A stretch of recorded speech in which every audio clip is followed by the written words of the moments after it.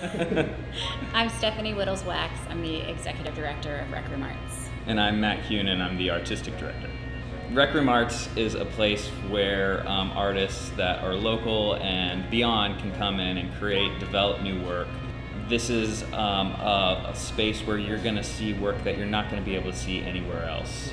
It's everything. So you're going to come see a comedy show, a dance performance, music performance, a play. We really want to cater to artists who are emerging, up-and-coming, fringe. We want to cater to audiences who might not necessarily come to the theater. A community. Yeah. A creative community. One of our missions with Rec Room Arts is to make this accessible to everyone. We want you to come early, socialize, walk into the theater, have that experience, come out, socialize more, talk about what you saw, and then come back the next day and do it again. We actually offer membership programs here. Like, this belongs to you. Absolutely. We are building a family, I feel like. I was very burnt out, personally. I just felt like I needed, creatively, that I needed an outlet.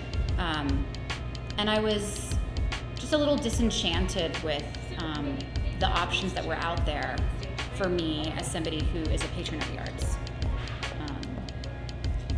I was performing theater in my living room, and I wanted it the hell out of there. So did your wife. Yeah, it was in my house. It was a sense of like, hey, come over to this guy's house and see a show. And I wanted to continue that here in Rec Room.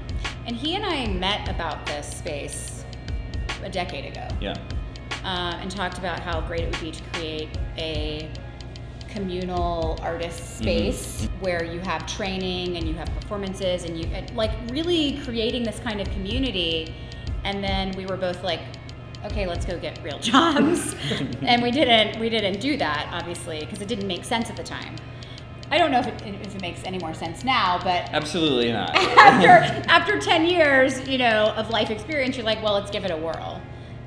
The arts business as an entrepreneur, creating something that doesn't exist, it's totally insane. And we just got, for me at least, I got to a place where, well, might as well just do this insane thing. We had a vision for what we wanted. We couldn't really find a model for it. Right. So it's been really fun and horrible and stressful and like mind expanding and shrinking to create a new blueprint. I truly do feel like we're building a house.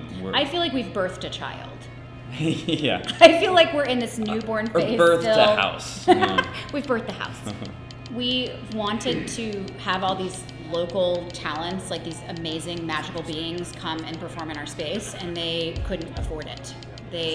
Even though we priced our rental fee lower than any other place in town, for an artist who's starting out, that's not an option.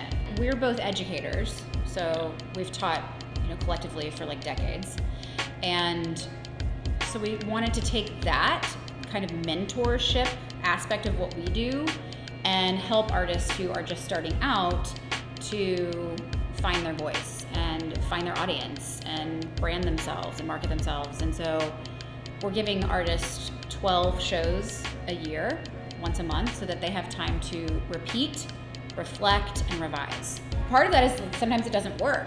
Sure. Sometimes the work doesn't work, and you have to go back in and say, what happened, and how can we make it better next time? Oftentimes artists will rent a space, they'll put up a performance, and then not get a chance to go back in and do it again. So we're offering people the opportunity to come back again and again and again and keep putting stuff up and keep honing the craft so that at the end they have something pretty meaningful that they've gotten out of it, and that our patrons have also gotten out of it. It's all great. I think looking forward within this next year, we have an ambitious season that we're putting together and developing that programming, and it's going to be really amazing, but it's also it's fearful for me because it is ambitious, it's big. But that's what's great about it. I mean, we may fail. Sure. And that's part of it. But I think that it's a safe space in that way, that we're putting up our work, and the artists and residents are putting up their work, and visiting artists are putting up their work, and so there's just tons of it. So if you're an artist, if you're an audience member, if you're somebody who's just looking for a unique and unusual experience, please come down and check us out. Come get recreational. Hashtag make stuff. Yeah. Come over to our newborn baby house.